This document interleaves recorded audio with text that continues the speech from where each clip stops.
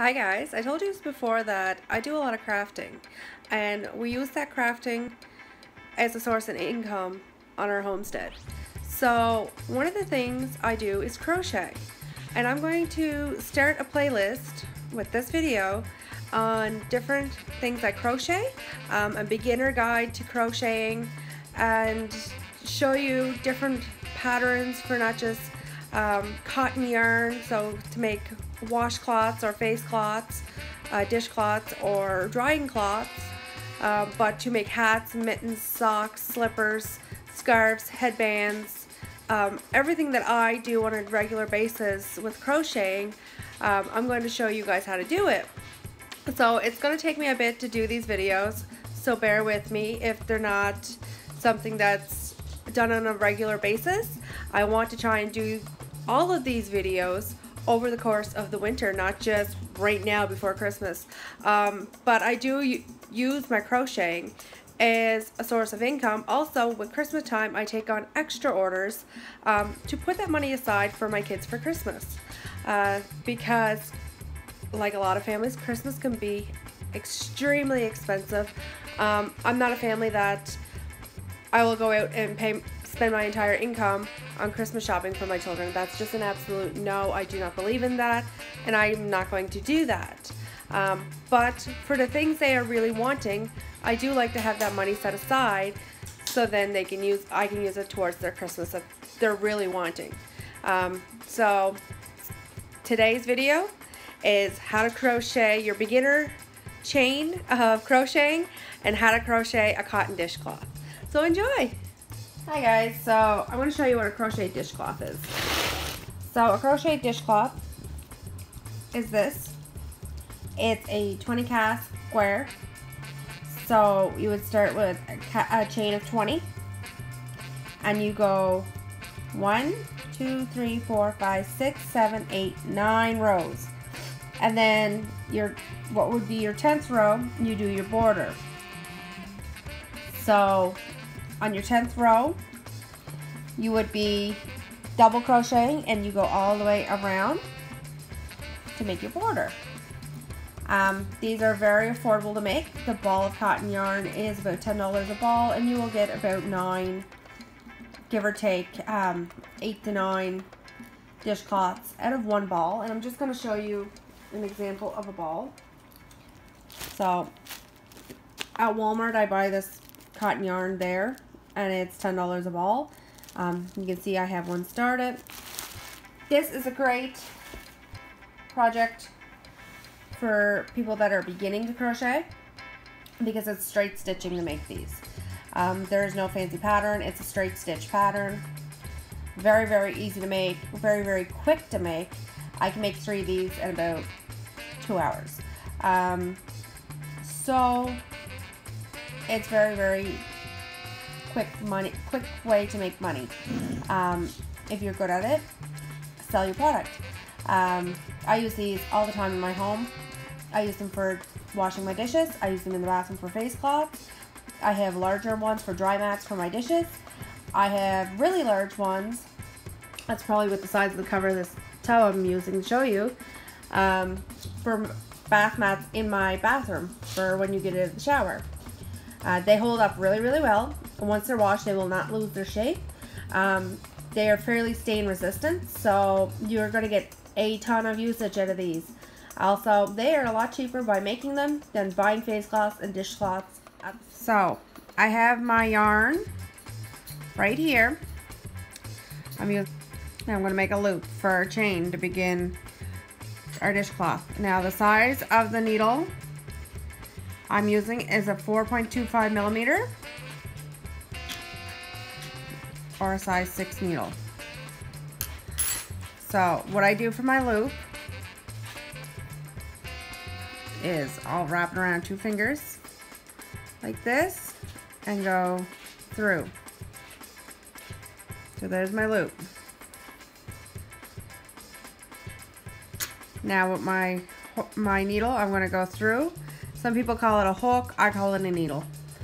Go through, tighten that onto my needle, and then I'm going to hold my yarn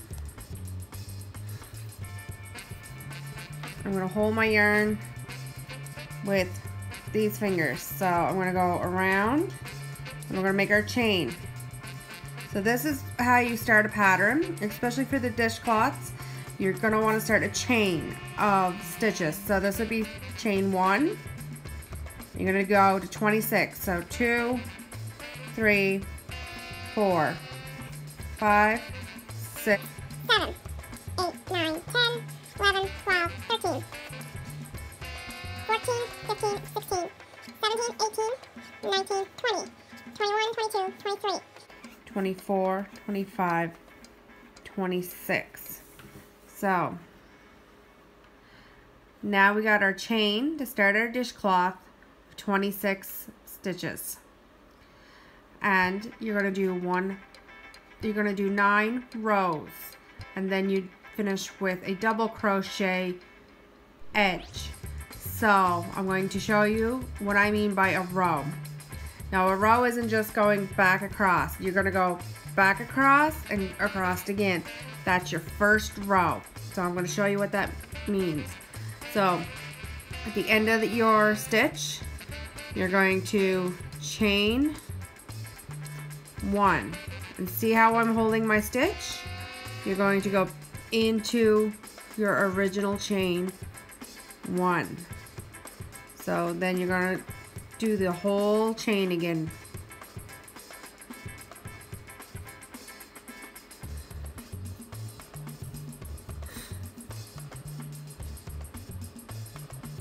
Like so.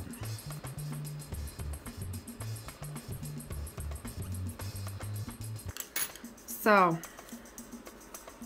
straighten my chain out here. I have my chain, and I'm 2 stitches from the end. So I want to show you what that's going to be like. So I'm going to stitch, pull it through.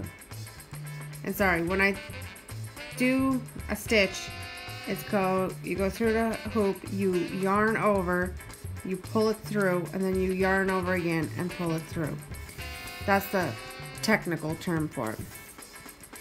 And then you're going to want to do another chain of 1, like that. And then you're going to go all the way across again, and that's the completion of your first row. And you're going to do 9 of those, and on your 10th you'll do your double crochet border. So now you have your 9 rows done, and it's time to do your border. So I want to turn it this way. You'll see the string from when you started your chain. We're actually going to sew this in to the dishcloth itself, so you'll only have 1 string to sew off. So you're going to chain 2 for a double crochet, and then you're going to yarn over, go through, yarn over, go through, and yarn over and go through. And you're going to do that all the way across, so like this.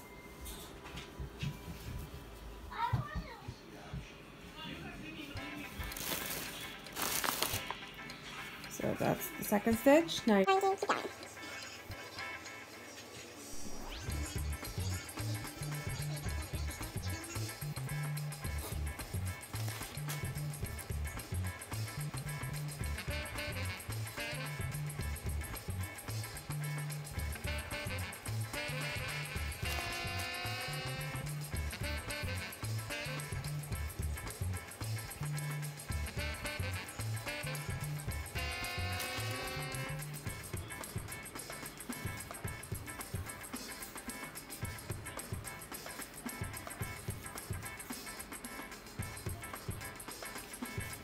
so there's your edge. You'll see it almost looks like 1 stitch over. I'm going to show you how you turn your corner. So turn your corner, turn your work, chain 2, and because this is now a wider side, you're going to do 2 stitches in this hole.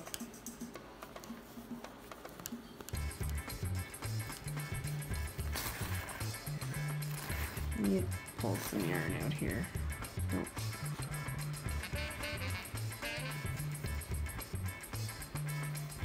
So you're going to do 2 in the same hole, and then you're going to go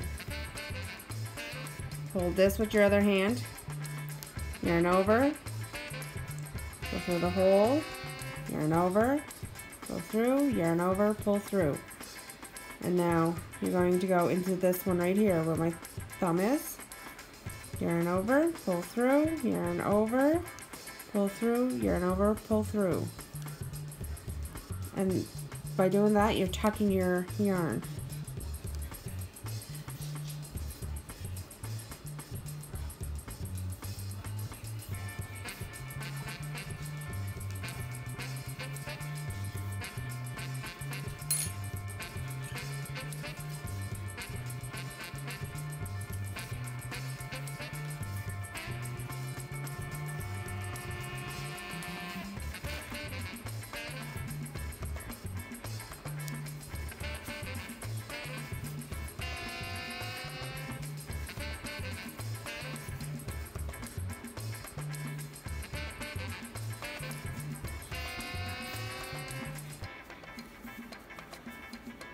Nope. Sometimes when you're doing it like this, you'll get the loose end that coming through your work. You'll just back it up, pull your stitch out, and then try again. And see how nice this time it went through.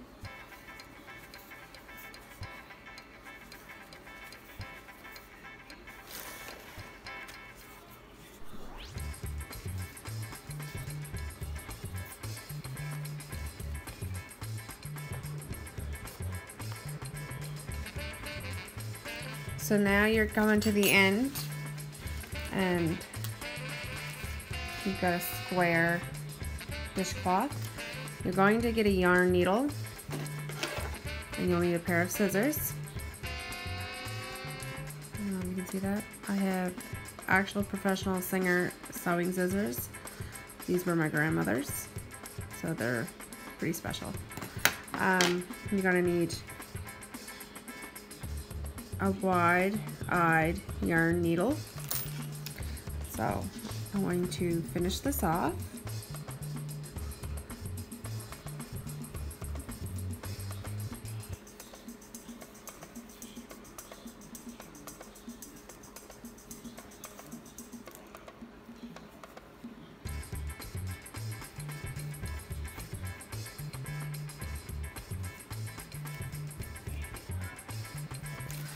And so to finish it off, what you're going to do is yarn over, pull through, and it's going to make a loop. You're going to take your scissors,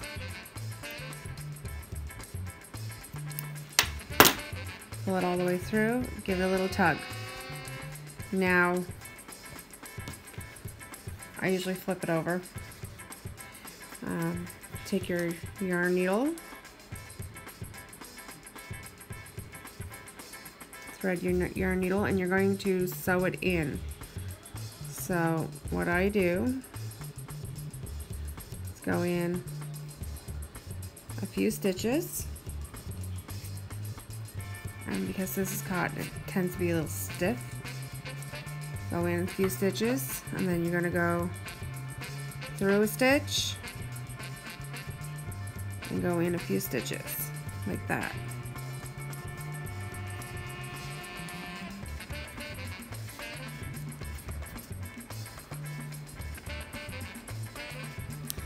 And what I do now is I'll take it and push it back so it bunches up.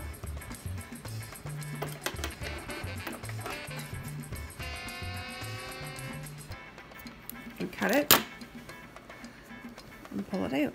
So now my stitch, my finishing is locked in, it's woven in, so you can't even see where it was. And you're left with a nice squared dishcloth. Just like that.